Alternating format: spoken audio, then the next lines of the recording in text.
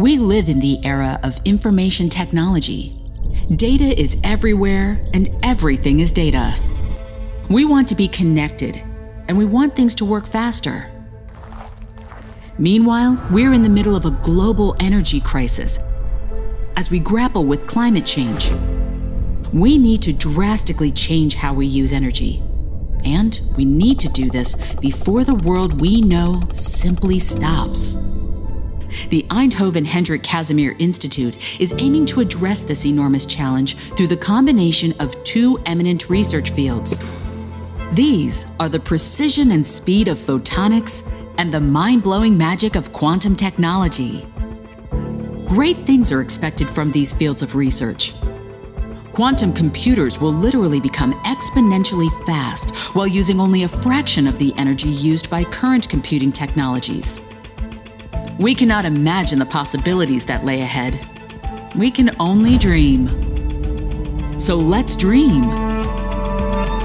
By measuring with light, we can produce food more efficiently. That can be a great contribution of the Eindhoven Hendrik Casimir Institute to a more sustainable world.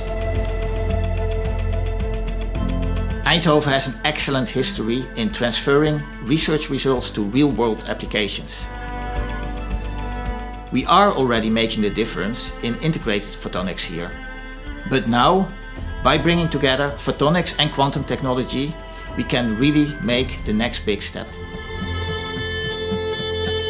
My dream is to use our quantum computer to solve very hard problems in quantum chemistry, which leads to new discoveries and opens up the road to personalized medicine. I'm proud of this combination of two very strong fields of expertise at this university, quantum and photonics. I'm really looking forward to the discovery of new materials that will help us build future information technologies.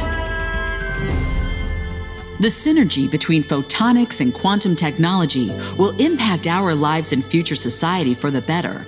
That much is quite clear. How exactly? When precisely? We can't say for sure. Where? Eindhoven. Where else? At the Eindhoven Hendrik Casimir Institute.